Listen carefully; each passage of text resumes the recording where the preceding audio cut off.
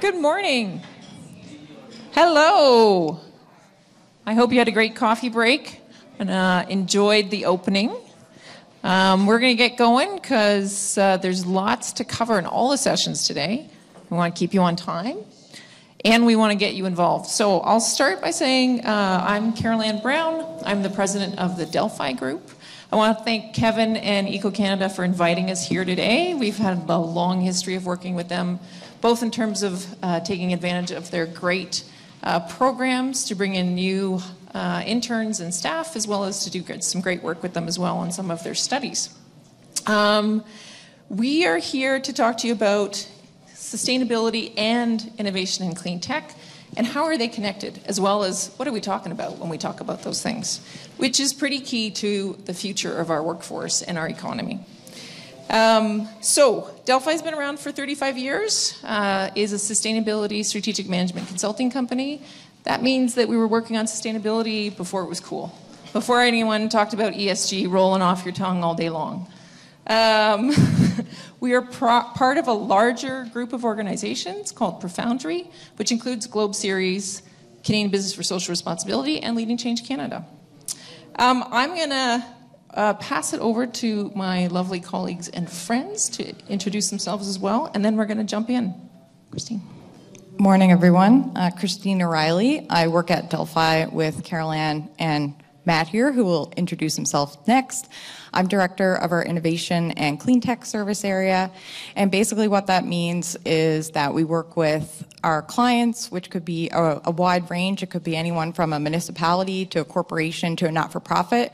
And we're helping them understand the clean solutions that can help them meet their sustainability goals within my team. So happy to be here and get into the chat. Matt, over to you. Hey, everyone. Hey, everyone. Okay, it is working now. Nice to see everyone here today. My name is Matt Beck. I'm Senior Director at Delphi, with working closely with Christine and Carol Ann every day, and working with some of our many, many great clients. My specialty is in carbon management and sustainability, and I've been working in the field for almost 2 decades now, across lots of different sectors. Been with Delphi for about 6 years, but prior to that I worked a lot with oil and gas, because you spend any time here in Calgary and you end up touching it because it's a pretty big file. So I do a lot of work in the energy sector, and particularly around helping organizations figure out what the kind of best choices for all of the various myriad of different ways to pursue sustainability and climate programs, and further their objectives and maximize impact in any way that we can. Thank you, Christine and Matt. All right, I'm all about audience participation, so you can all groan collectively if you want. But we're going to start off with a Slido poll. So if I can ask our good friends at the back to bring up the information where you could take a, yeah, that's right. If you're looking on your phones, you know what Slido is. There should be... Thank you so much for our mugs. You can take our faces off. There should be a QR code if you don't have Slido on your phone. And our question is, has your business or organization already set a net zero or other sustainability target? Simple questions, yes, no, we're planning to. And that will help us sort of situate our conversation here today. So thank you for all pulling up your phones. And this is all anonymous, so just want you to know, it doesn't matter what you put in. No one will know it's you. No one's going to be on the hook. Go ahead and answer. And we'll see. Oh, it's taking our on the Slido. Oh, so the QR code is wrong. All right. Okay. Yeah, I'm going to do a show of hands. If anyone feels, yeah, we're going to have to get the different QR code put up. Interesting. All right. If anyone feels comfortable saying, if your organization has a target, love to see it, or don't have a target. If you have a target, put it up to your hand. Woo. Okay. Awesome. We've got folks in the room with targets. Planning on having a target. You're working on it. Okay. No target, doesn't exist, no one's talking about it. Great. All right. Fantastic. Thanks so much for that. Okay, so we got some familiarity with the process. Targets are not easy to set all the time. We got to know how we get there, and that's what we want to focus on. Is how do you move from, this is how we get to a place where we're setting a sustainability target, but then what? How do we put that into action? And that's why my colleagues are here today. All right, so I'm going to pass it over to start sort of getting us on our journey here and ask Matt to tell us about what do you mean you work in sustainability? What does that look like? All right, that's a huge question, right? And I mean, many of us here work in the field. I assume all of us in one way or another, if we're here at Eco Impact, this is core to what we're thinking about day to day. So before I answer that, though, I'm a little bit more curious to the audience. So I'm going to ask a slightly different raise your hands kind of question to get going here. How many people work for a large corporation on topics related to sustainability? Great. What about small and medium enterprises? Okay. How about consulting? Okay, so that pretty much covers the room. Did I miss anything? How about nonprofits? Yeah, I was about to go there as the next thing. So,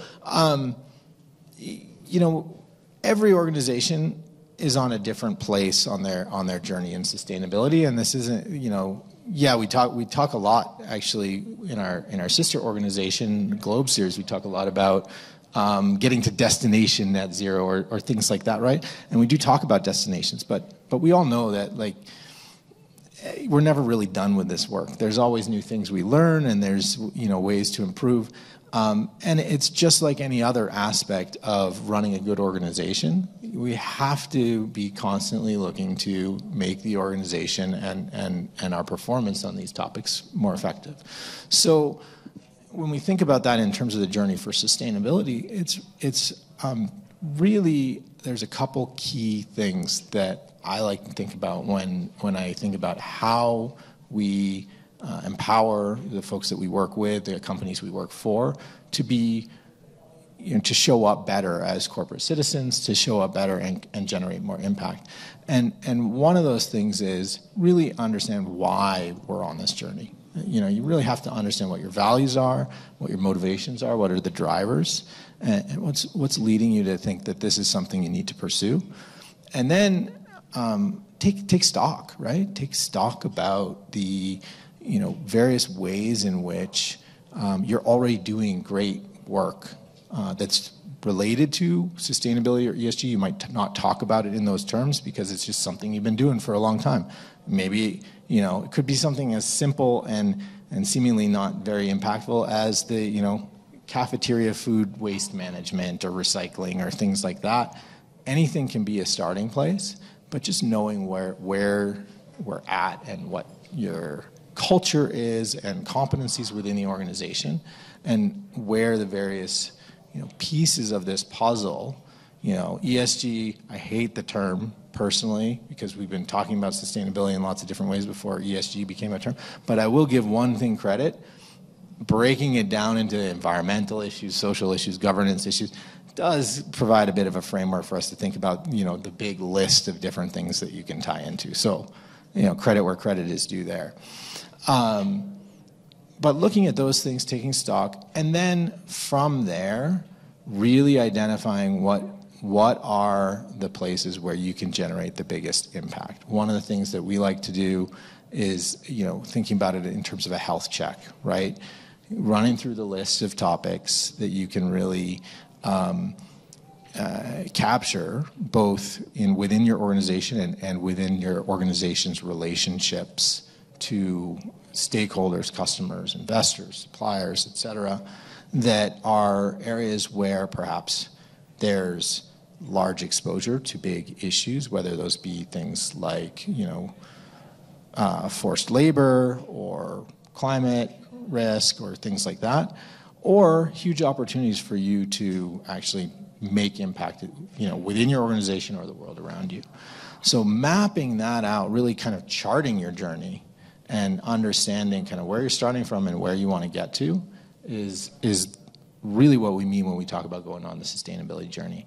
And unfortunately, many of the companies that I've worked with over the years haven't done that work up front, and then it becomes very transactional, and the results that we see are often lesser for it, and it could be so much more than what they become when it's just, oh, well, we need to generate this report because it's, disclosure rules, or oh, we need a target because our competitors have a target and we want to engage someone to do that. If you don't really know why you're doing it, and you don't have that place of where you're building from, you're losing so much chance of maximizing the value of this work. Awesome. All right. Thanks so much, Matt. I'm going to pass it to Christine to set the scene. When you say clean tech, what do we mean? Yeah, so, clean tech is a pretty broad and all-encompassing term. It's a pretty loaded term. We say clean tech, it's really a slang word, just clean technology, but what does that really mean for a technology to be clean? And basically, what we're saying is it's all of the things, the tools, the systems, the processes, the equipment, the hard tech, the software, all of the things that can help us reduce our environmental footprint of our operations or how we're currently doing things. And clean tech can apply anywhere. It can apply to your home, to your business, in an industrial facility. I think oftentimes when we think of clean tech, we do tend to automatically think of heavy industry or corporations, but clean tech can be applied across the board. Also, I think clean tech, when folks hear that word, they automatically have a picture in their mind of what that is. And it could be solar panels on a building or wind turbines in a field or an electric car. People have very specific things that they think about when they hear the word clean tech.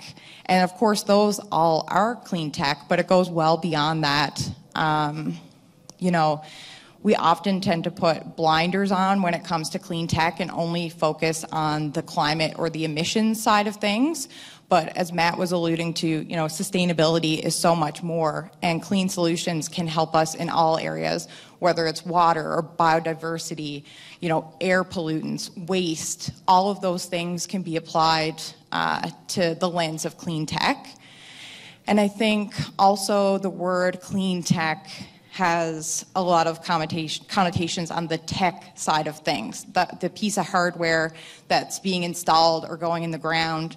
But it could be other things as well, right? There's a lot of innovative components to clean tech that might not necessarily be a piece of hardware. It could be a behavioral change from your customers, or a behavioral change that you're bringing about from your employees, a new business model, a new product that you generate from a waste stream that you weren't thinking about. All of those things are also clean tech. So it goes well beyond the tech side. And kind of rounding it out and bringing it back to Matt's sustainability journey framing. When we say clean tech, I consider that to be the doing, the actionable part of sustainability strategy. So how we're actually going to meet our goals and the things we're going to do to start knocking off our footprint. And also, in addition to that sustainability or environmental case, there's also a lot of times, an economic or a business case that comes along with clean tech.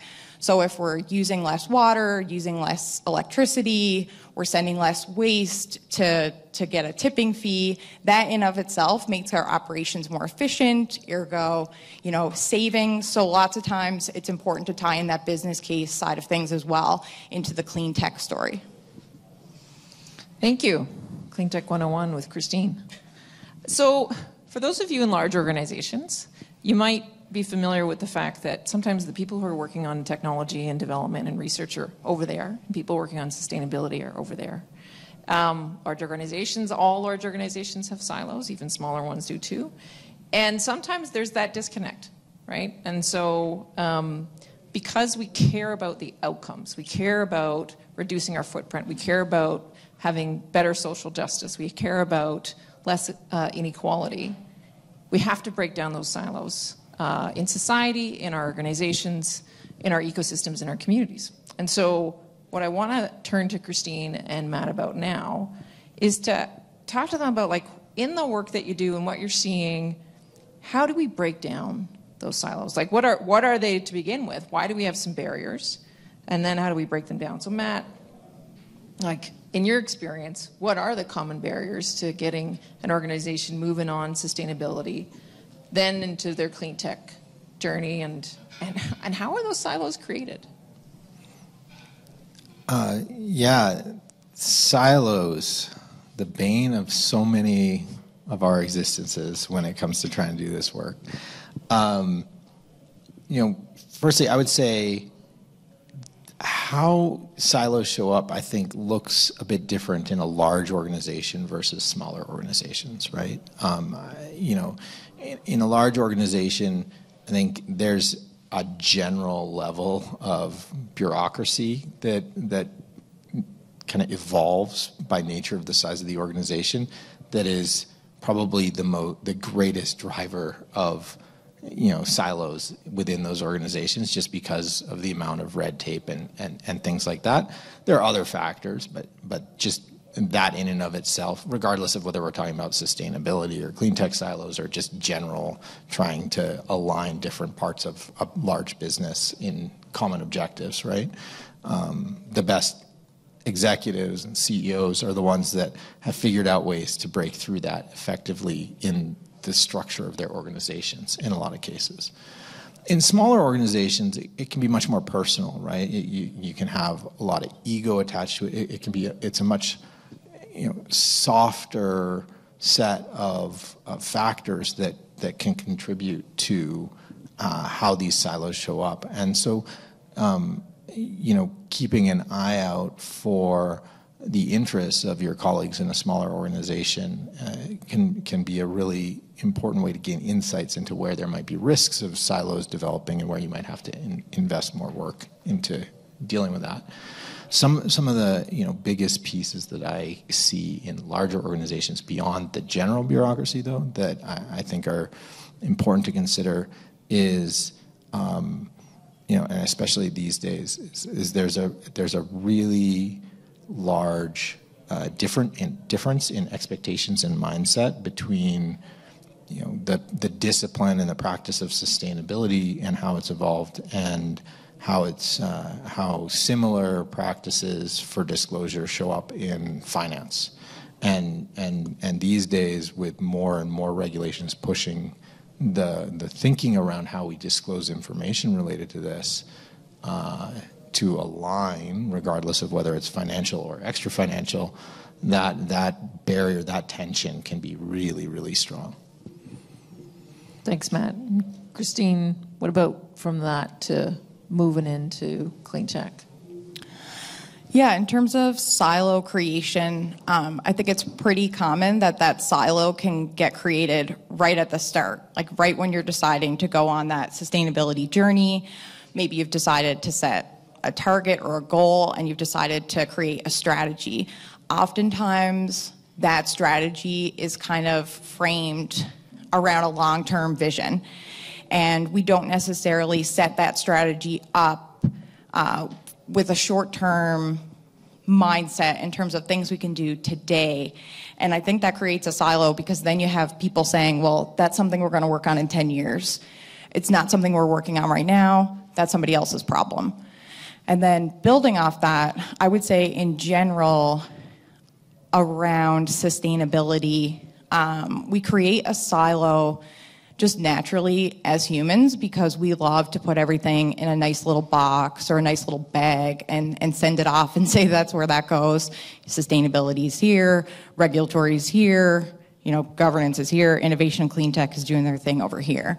But we really do ourselves a disservice by viewing sustainability in that lens, because then you're creating sustainability as this separate team or this separate function that's working on sustainability on behalf of your organization. But really, sustainability is so multifaceted and it's so embedded in all areas of your business that you need to bring everybody on board. You need to make everybody a part of that journey and make it feel like it's also their responsibility. Sustainability is on everybody's team. Sustainability is on everybody's committee. Without that framing, again, we create a silo because sustainability is something that's being worked on by somebody else, and it's somebody else's problem.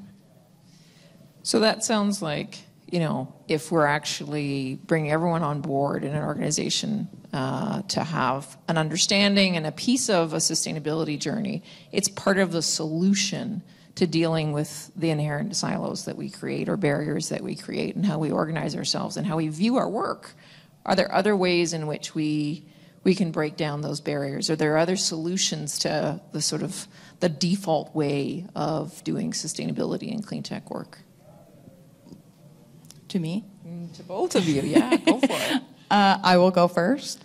In terms of breaking down those silos or those barriers, I'll build off the narrative that I was going along with around designing your strategy to be also having those short-term impacts in mind and not just long-term. So when we're creating sustainability goals and targets, for the most part, we're looking at net zero by 2050 or carbon neutral by 2040 or whatever that might be. And that is so far in the future that kind of framing, again, it makes people feel like it's not something that's actively being worked on today. And that's why it's really important to build in those low-hanging fruit or opportunities that you can start to action today, right from the start. Not only from bringing the team along and making them feel like this is something that's actively being worked on and you're collecting data and showing impact right away, but also you're starting to build out the skill set within your team that's going to be needed down the line for much bigger changes. So a lot of the changes that we're going to see are going to be very disruptive to companies, right? And they're not really prepared for what that means internally. So starting small and targeting low-hanging fruit or things you can start to action today is really important. And I'll go back to Matt's note about the health check or kind of the gut check in terms of identifying what you want those opportunities to be. Just start by doing a level set with yourself. And look at your footprint and your operations to say, well, what are we doing pretty well at? We won't want to target that today. We'll deal with that down the line. What are we doing okay at? Again, we'll want to fix that, but maybe not today. Where's our worst offenders? Where are we doing the worst at? And maybe target there because it's where you're going to immediately start to see impact. And that impact is really important for building that narrative and the rapport and, like I said, the skill set within the team. Matt, do you have things to add to that? Yeah. So I sometimes, in working on our leadership team at Delphi, I get to work with a lot of our junior staff, right? Analysts that are joining fresh out of university, maybe with a couple years of experience, excited, passionate, want to make impact, but we need to help them learn the skills of the trade and the knowledge and help them kind of focus in on their knowledge areas and expertise and develop that. And consulting is it's a little bit different than working inside corporate, and I've worked in corporate too, but one of the things I've talked about a lot with our junior staff over the years is actually it's like a topic I like to call most of the stuff I really needed to learn about consulting, I learned as a ski bum. And I know skiing is a pretty elitist sport, but just humor me here for a second. One of the things when you're living, as a dirtbag ski bum, kind of paycheck to paycheck, out of the back of your van or whatever at the ski hill is you have to learn how to relate to your peers who are, scrounging for leftover food at the base lodge just like you, as well as, people that are coming in from, New York, Houston, wherever, taking their families on these really ritzy vacations, and convince them that they want to, if you're a ski instructor or something, they want to hire you to teach their kids to ski, and they can trust you. And what you learn really quick in order to survive in that world is you have to figure out how to relate to people. And every organization is nothing without the people within it. And so the most important fundamental tool that we have to break down silos is to build relationships. And that starts one-on-one, people to people. It also has to start from the top. If that's not reinforced from the executive of an organization, whether it's a small business or a large enterprise, the amount of work that needs to be done at lower levels of the organization is going to be tremendous. So while you're building those relationships, making sure that you're getting that alignment at the senior level so that that message is being reinforced is going to be your greatest opportunity to break down silos. Thanks, Matt. I guess you guys weren't expecting a ski bum analogy and story. Good. We aim to entertain. I don't think she was either. Yeah, no, I wasn't. But that's Matt. I know him to be like that. Okay, so as Christine said, this is what we like about clean tech is the actionable part. It's like, how do we get on with solutions? And we have another Slido poll, which now I'm nervous to bring up, given that we went to a translation. But it was really more about, it was a question for you guys to either put in Slido or maybe we can do a show of hands.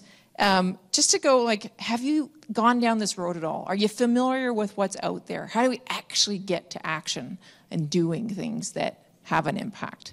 So I see them busy, and so I'm going to ask for a show of hands instead of using the technology, because we're a small enough room that we can be friends here and put our hands up. She's going to try. Okay, if you want to try, we can try. It's all right. No? Okay. All right, great. Then, okay. So the question we had was, has your organization ever leveraged support? So government funding, tax incentives, rebates, webinars, toolkits, blah, blah, blah, blah, to help you along your sustainability journey from planning to implementation. So I'm going to start with one. And this could be broad because, like Eco Canada has all that co-op funding that's available, so I'll include that in this questions. So and we've certainly enjoyed a lot of that funding over the years. We continue to enjoy a lot of it, yeah, yes. It's we love great for bringing interns in. And, yeah, 100%. So who here has leveraged government funding for, government funding? Yes, there's a reason why we pay taxes. Good. Who here has had the chance to take advantage of tax incentives or rebates in their sustainability implementation journey? This is personally. I've done energy efficiency retrofits in my house. Rebates are great. Okay, there's lots out there. Who's actually gone on a capacity building journey, gone on webinars? Where is the learning coming from? Yes, great. Lots of toolkits and calculators out there. Have you come across those, leveraged those at all? All right, wonderful. And anyone got other things that they say was super useful, they want to put up their hand and share? This is what I leveraged on my journey, and it was fantastic. Anybody want to share? The experiences of other companies or people or entities and what went wrong and what didn't. Yeah, great. Or what went well. What didn't go wrong is what went well. Well, yes, yes. And that's why we're here, right? We're all here to sort of learn from each other, talk to each other, pick each other's brains. What did you do? How did you get past this? Where would be some suggestions? That's a very important one, using our ecosystems to help us on our journey. All right, so on that vein of implementation, thank you everyone for participating. On that vein of implementation, all right, Matt and Christine, what, Matt, are the key considerations for designing a sustainability strategy that's focused on successful implementation? How does that get integrated? So, Christine and Caroline, you both mentioned earlier, a little bit of the aspects of how clean tech is a lot more than what the traditional lines of it is. One of the things that I think a lot about, especially lately, is that when we think about designing a strategy for implementation and designing the business process around that in an effective way, we can actually think of business process as clean tech, right? And a well thought through business process that enables execution on strategy and implementing towards these goals, and enables the collaboration across, like we talked about with the silos, breaking down those walls, is like, if you keep that in mind as you're designing this strategy of like, how can this be a technology for making the organization cleaner or more sustainable, you'll find so many hooks just there. And kind of related to that is something that I think we all have to think of carefully as sustainability professionals. I know I'm guilty of this, and I've caught myself in this many, many times, is that as a profession, I think we have a tendency to want to do things, quote unquote, the right way for sustainability, without considering that, you know, many of the processes and things we need to do to implement on strategy are problems that are the same problem, different flavor from many other types of business challenges in order to achieve success. So thinking about what an organization is already doing, what business processes are already in existence that maybe just need a little tweak to consider factors related to sustainability and the outcomes that we're trying to achieve here, rather than trying to reinvent the wheel and create a whole new process. Great. Christine?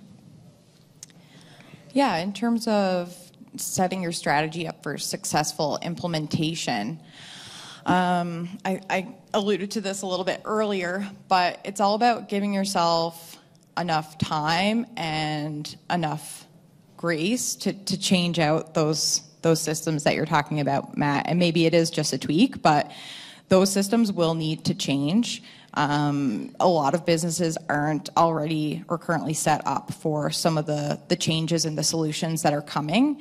If you set your strategy up so that one day you plan to flick the switch and you're going to do that change automatically, you've done yourself a disservice, and you've not given yourself enough buffer to work on what some of those changes are going to need to be. And again, I think starting with those low-hanging fruit or easy to implement opportunities are going to give you a lot of lessons learned that you can take and adapt so that when you go to do that full-scale change, you're ready. And that could be something as simple as looking at your procurement process and saying, okay, our current procurement process isn't actually set up for the new solutions that are on the market. So we have to change our procurement in order to be able to bring those new solutions even in the door in the first place. Maybe we will no longer have the right skill sets or expertise in-house. So we're going to have to look at hiring new staff. Maybe the way we currently hire staff isn't appropriate for the new resourcing we need to bring in. So we need to change how we're hiring.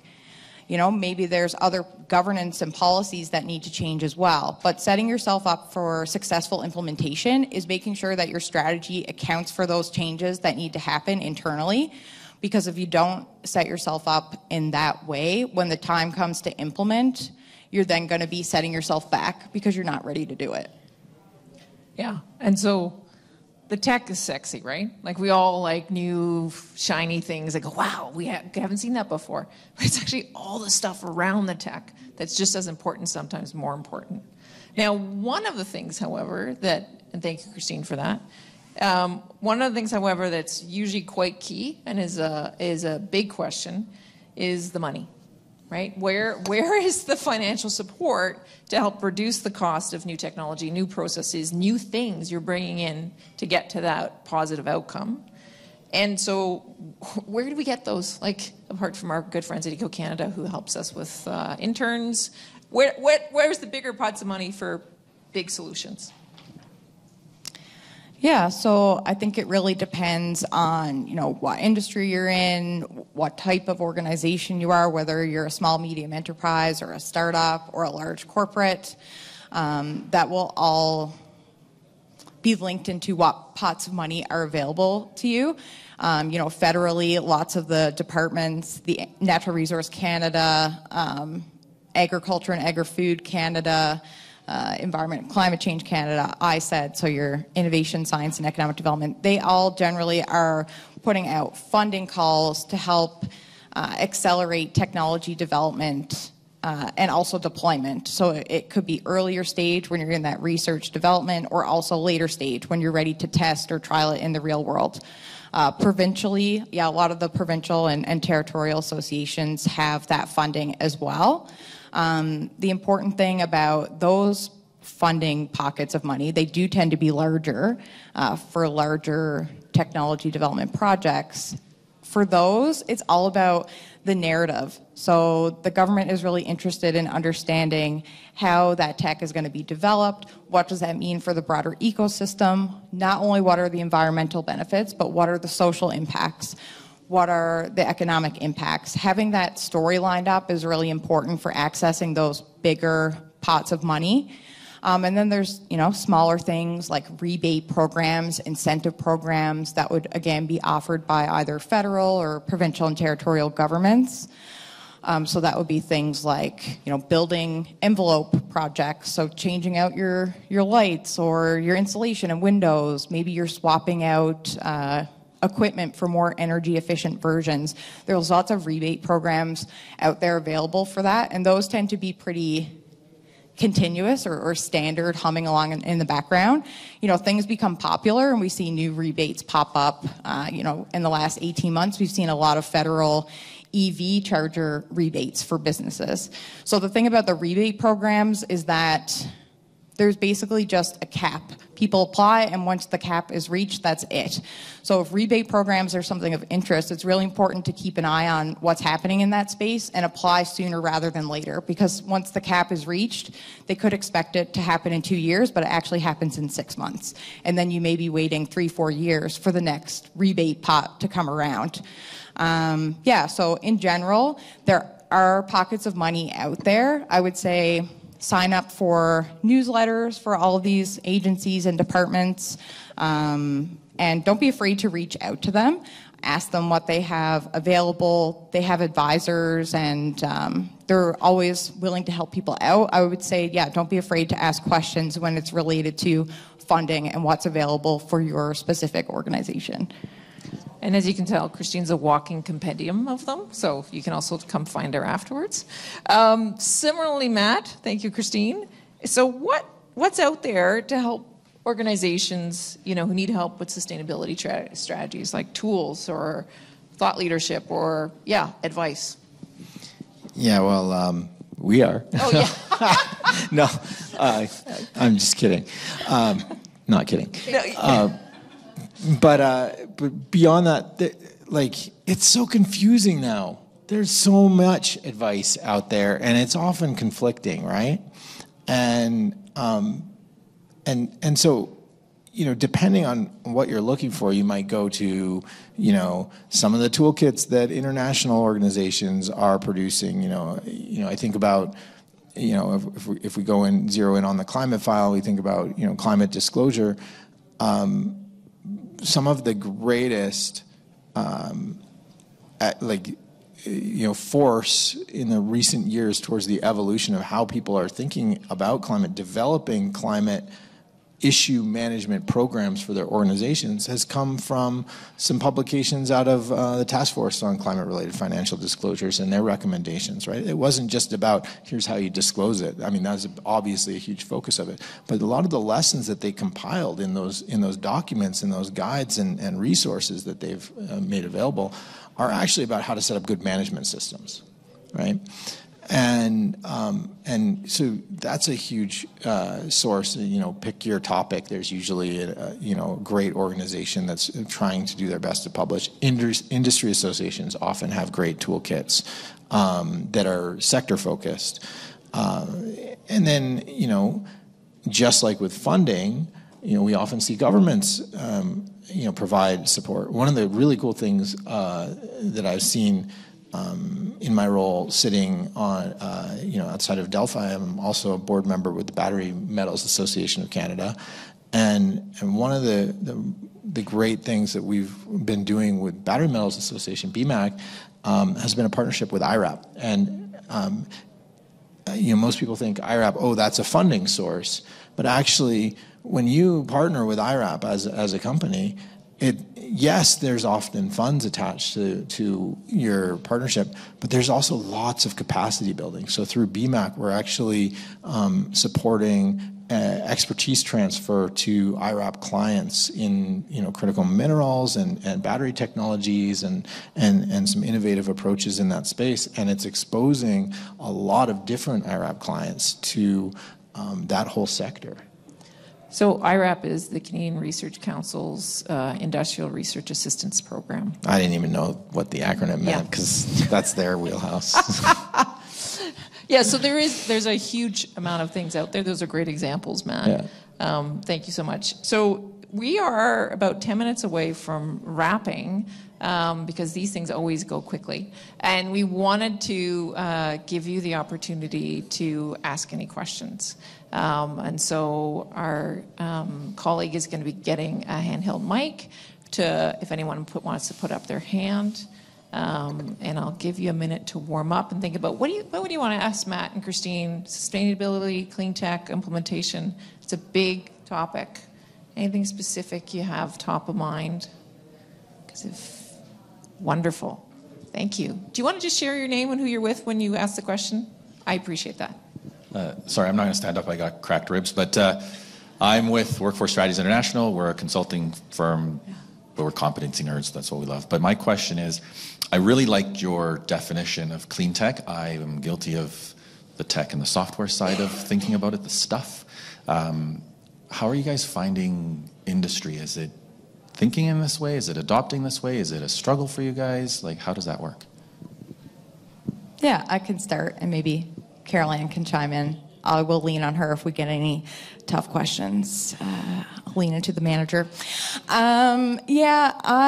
They're getting there. I would say they're still thinking very much about the tech, and that when you bring them or help them be aware of some of those other aspects, like the innovation side of things, and some of those implementation considerations that I spoke to, procurement and all of the things that are underneath technology.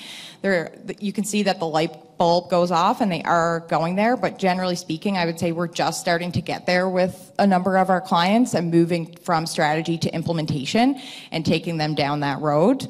So getting there, and on their way, but still maybe stuck in the tech space and not framing it from all the other things that need to come in to support tech implementation. Yeah, and it depends on the sector, right, and an organization and where they're coming from and what their culture is. Connecting the dots is hard, right? Because it's not just what's the sustainability, the overall sustainability strategy. What are the targets? What are the things that have to be put in place, the disclosure, the systems, the data, the solution set? It's the workforce, which is the overarching theme of today and tomorrow. And thinking in that piece on the workforce is pretty problematic because it's not just that one organization or that one sector. It's the whole economy, right? So there are good signs. We got a lot of work to do, I think. Yeah, great question. Thank you. Any other questions? Come on, you can put them on the hot seat. They're resilient. Yes, at the back. Oh, there you go. Hi, my name is Pooja. I work at Eco Canada. So my question is, small and medium enterprises, they usually don't have the number of people that you need to do a lot of research, to look at a lot of fundings that are out there. So is there any specific places or any specific websites that they can go to look at all the financial assistance or financial rewards that are out there? Because sometimes they don't have the time. Yeah, it's a great question. And I will start with bigger context and maybe you have some specific examples.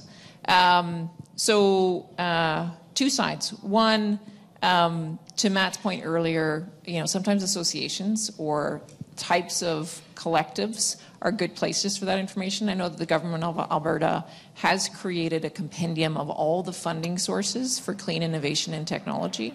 And so there are government websites that try to provide this one-stop shopping. At a federal level, there is the Clean Growth Hub, which is meant to be the one-stop shopping window concierge service for all sizes of companies.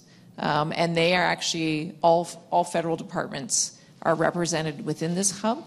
And so they have advisors within the hub that understand everything going on within the department and how they connect to all the other initiatives within the federal system.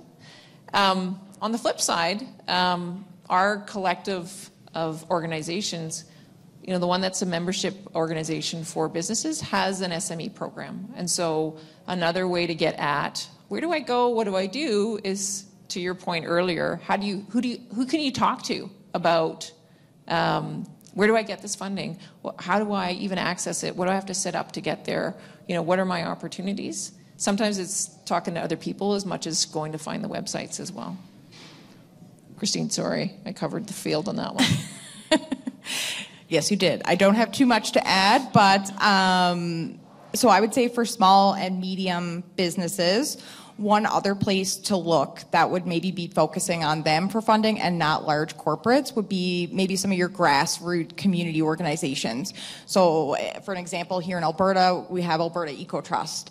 And Alberta Eco Trust has their Climate Innovation Fund, which is really focused on climate initiatives within Alberta's two large urban centers, Edmonton and Calgary, particularly focused on smaller scale projects that small, medium businesses would be looking to fund. So they aren't large pots of money, but they're really focusing on, okay, we think the corporates are covered. They've got large pots of money coming from the federal, provincial governments for them, and really looking to create a bit of a niche. So I would recommend checking out some of those community or grassroots organizations, because that seems to be where they're trying to target their funding. Yeah, it's a great point. The other place to go would be Prairies Canada. So Prairies the federal regional economic development agency that is very focused on SMEs and local ecosystems. So that would be another source of what would be available, what kind of supports, for sure. Another piece of this, if we're thinking. Kind of taking a step back and thinking about, where, if I'm running an SME or part of a team running an SME and I have limited resources and time, what do I want to do that's going to be most impactful? Is it researching where these things are? Maybe. It could be, depending on sector and what your solution is and what you're bringing to market. But one of the things that I've seen work time and again when you have limited time is instead of trying to seek out and pull this information out piecemeal, looking at all these different places or connecting, is figure out a way to get people to want to come to you, right? And this is going back to Christine's comments around, the narrative is so important here. Before I joined Delphi, I had the pleasure of working for a small oil and gas startup called Imaginea Energy, run by a dynamo of a CEO, Suzanne West. Unfortunately, she's passed, and we all miss her dearly. But what she was so good at was creating such a compelling narrative that everybody wanted to just reach out to her and see if there was something they could spend their money on with her. Or attracting technology opportunities like, hey, maybe our technology could work. And she would just open up the sandbox and ask people to come play. And so if you craft the right narrative, you might surprise yourself with limited amount of time and resources that all of a sudden people are just knocking on your door rather than you having to chase them down. The dream. Thanks, Matt. It's not as elusive as you think. No, it's not. That's not. Any other questions? Wonderful. Yeah. It's not a question, but I wanted to make a small plug. I'm actually with Alberta Eco Trust Foundation. Thanks for the shout out, Christine. But Eco Canada has a program that we supported that is supporting SMEs in looking at their operations, how to make a GHG management plan, because you have to know where you're starting to realize what the opportunities are. So I want to make a plug for that. Locally in Calgary, we're also partnering with Green Economy Canada to give a similar sort of program looking for small businesses, small, medium businesses, nonprofits to help them with that support. So it's a hub where you can learn and share with others. In Edmonton, there's also the Corporate Climate Leaders Club, also run by Green Economy Canada. So I just want to give a shout out to those for if you're just not sure where to start, those are really great resources.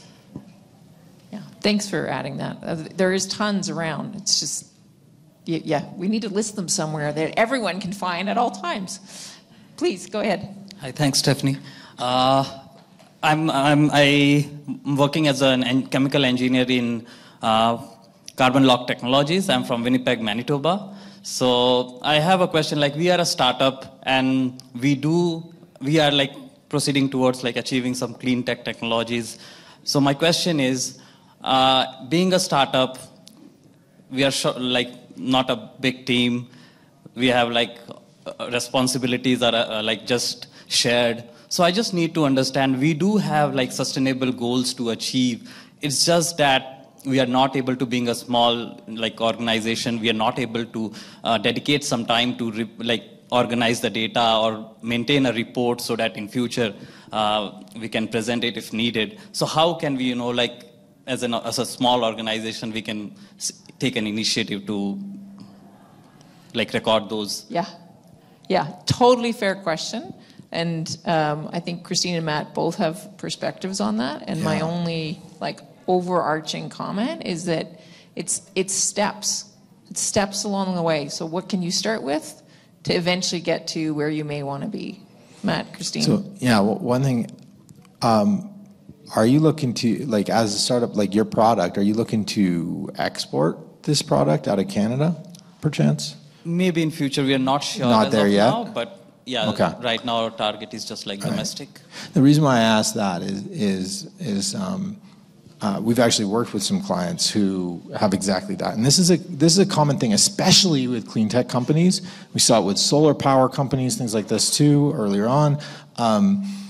When your product is sustainable, it's really easy to just focus all your energy in getting this product that unlocks sustainability to the market and not spending as much focused on like the things that maybe a less sustainable organization like an oil and gas company that's in the crosshairs for a lot of these issues would need to, on disclosure and talking about all the ways that they're managing the risk of the fact that they're bringing this non-sustainable product. And so we see this all the time. But if you're exporting that product, actually, Export Development Canada has had some programs that they'll actually support you on that journey and help you up your game and bring resources to you to help with some of those things that are key hurdles to unlock to be able to access export markets. So that's one thing. But as Carol Ann said, the biggest thing is just figuring out how to embed it from a principles approach first. Start with your principles, start with your values, and then just make sure that when you're building parts of that business as you're working the startup, that you're not forgetting to ask these questions of how do we do this in a way as we're building it from day one that is sustainable.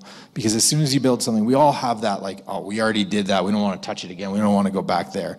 I mean, we're plagued with it in our organization. We implemented some enterprise IT systems, didn't quite get it right the first time around, and now it's like, don't even talk about replacing that. We're not going there. We still feel the pain of the last time we tried to work on that project. We're going to work on some other things right now, right?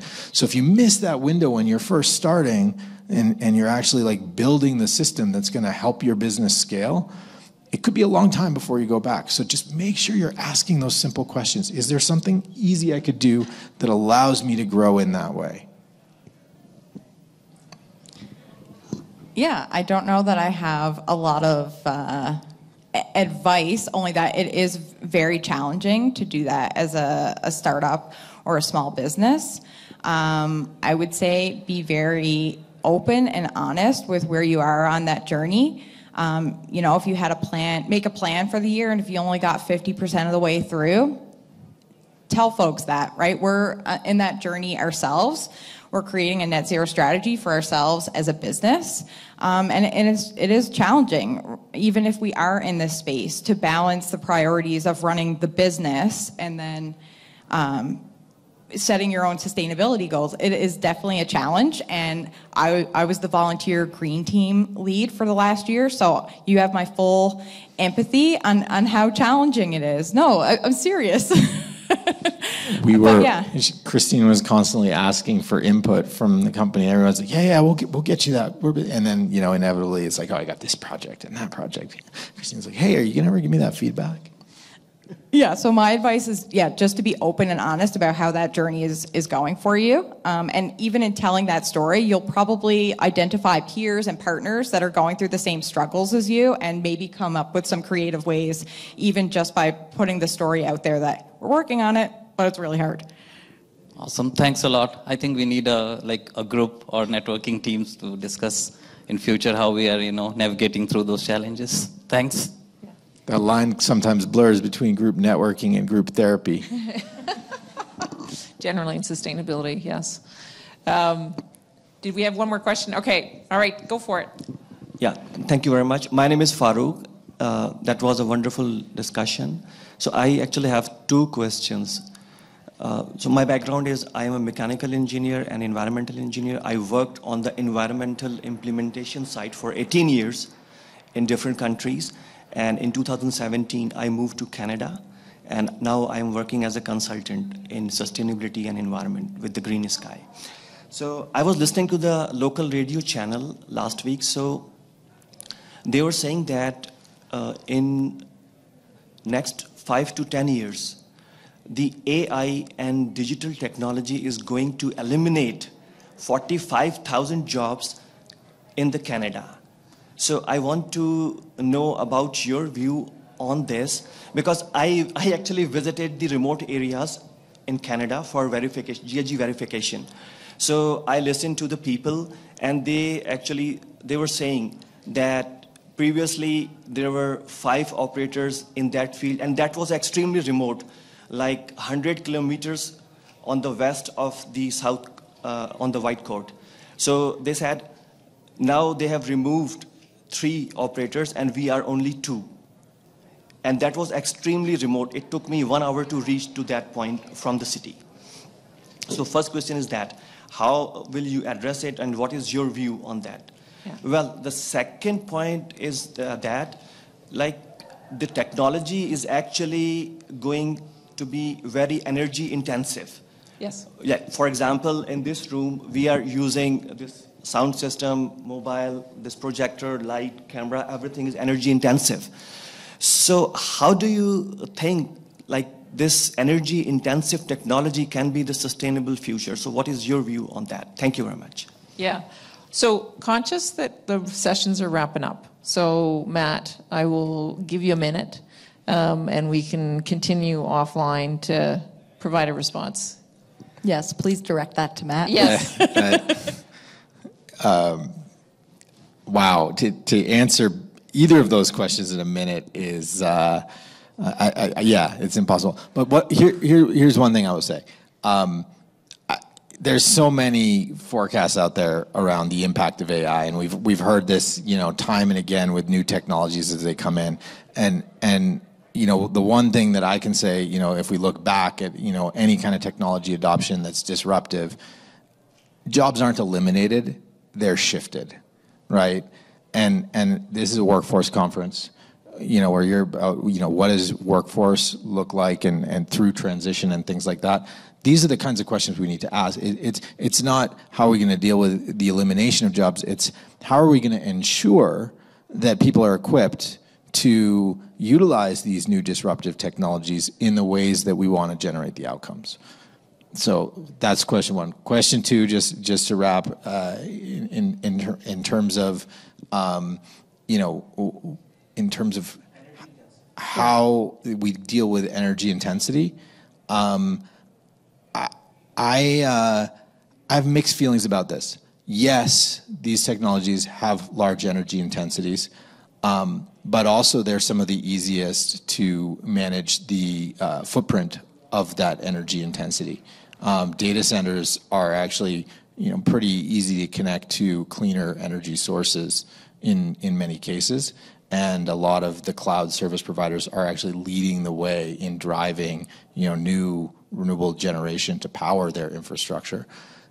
And when used properly, these technologies can massively improve legacy energy intensive hardware that can reduce a lot. So I think we just have to be very mindful of the energy ROI in deploying these resources. Yes, they take energy, but if used well, we can deploy them to get a lot more ROI by the way we use them.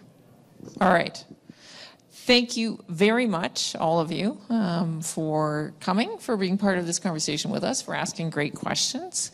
It's a journey, right? It can be messy, 2 steps forward, 3 steps sideways, but we can get there collectively. All right, thank you so much, and we'll see you around. There's a break. Thank you.